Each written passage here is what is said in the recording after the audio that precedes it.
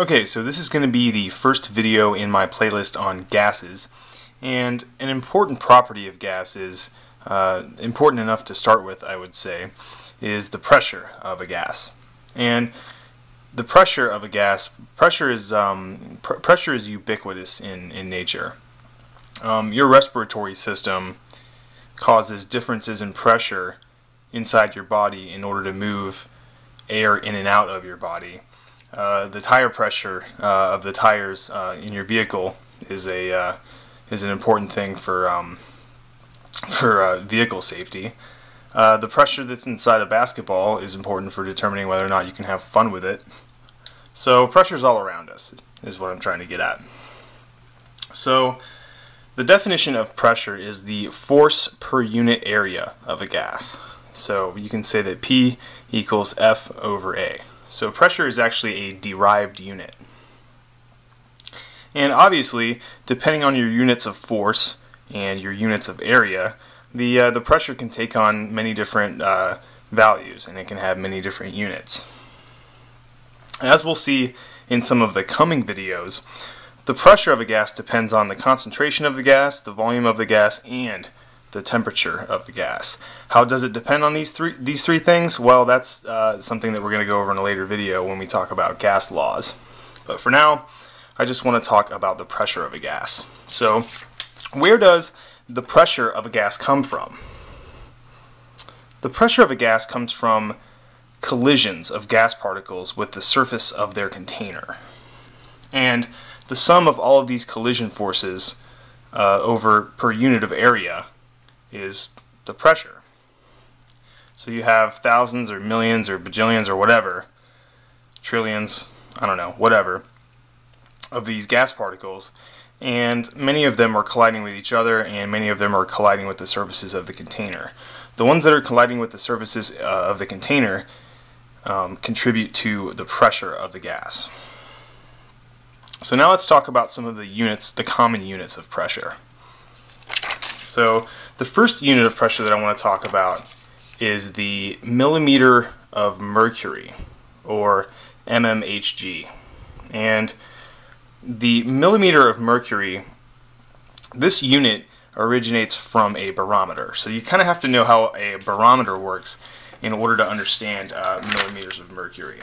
So here I have a diagram of a barometer, and basically what a barometer is, it's an upside down evacuated glass tube. So evacuated meaning it's in a vacuum, the pressure has been sucked out of it. It's an evacuated glass tube that is suspended in a pool of mercury or some other dense metal. Mercury works well because it's liquid at room temperature.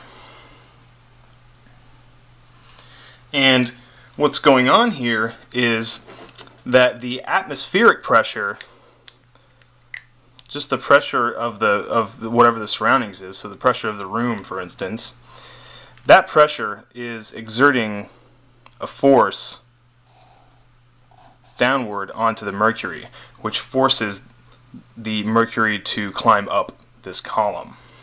So the higher the atmospheric pressure is, the higher the mercury level. If the pressure decreased, then the mercury level would also decrease. So it's actually a pretty simple setup. A barometer is not that hard to understand. So basically, this is what the millimeter of mercury comes from. So basically, if the pressure is atmospheric, in other words, if it's just atmospheric pressure, the pressure of the atmosphere alone on Earth has the ability to force mercury up a column of 760 millimeters. So that means the atmospheric pressure is 760 millimeters of mercury. The atmosphere forces mercury this high in a barometer. So another thing about the millimeter of mercury is that it's also called the Torr. So 1 millimeter of mercury is equal to 1 torr. And the Torr comes from a physicist by the name of Evangelista Torricelli, an Italian physicist, and so got to give credit where credit is due, I guess. He's the guy who came up with the first barometer that we know of. So that's the millimeter of mercury and the torr. They're both the same thing. A lot of chemists use them interchangeably. I think it's probably easier to say torr because it's only one syllable, so I usually say torr. So a second unit of pressure is the atmosphere, or ATM. And this unit of pressure comes from the average pressure at sea level. And that turns out to be 760 millimeters of HD, like I said before. The atmosphere pushes mercury 760 millimeters high in a barometer. So based on that, we say that 1 ATM is equal to 760 millimeters of HD. So the atmosphere is probably the most common unit that you're going to work with when you work with gas laws and stuff like that. Usually they're done in atmospheres, but so that's where the unit of atmosphere comes from. And that is the conversion from atmospheres to millimeters of mercury, or vice versa. So we have millimeters of mercury, we have torr, and then we have atmospheres. Now let's talk about SI units for a second. There's an SI unit for everything, and the SI unit for pressure is the Pascal. So remember that pressure is a derived unit. So in order to express pressure as an SI unit, we have to express it in terms of other SI units. And that SI unit is called the Pascal, or PA. And the Pascal is defined as 1 Newton per square meter. So the Newton, that is the unit of force, and the square meters is the unit of area. So this is pressure because it's force over area. And 1 atmosphere is equal to 101,325 pascals. That's a pretty large number, so needless to say, usually when we're talking about SI units, it's usually expressed in kilopascals rather than pascals, because that avoids, working with these large numbers.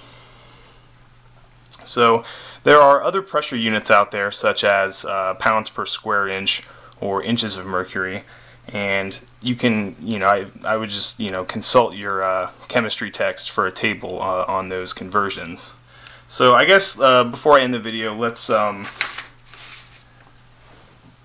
just wrap up what we've learned so far about these pressure units. So I'll just write it down real quick. And I'll start with the atmosphere. Okay. So we have 1 atmosphere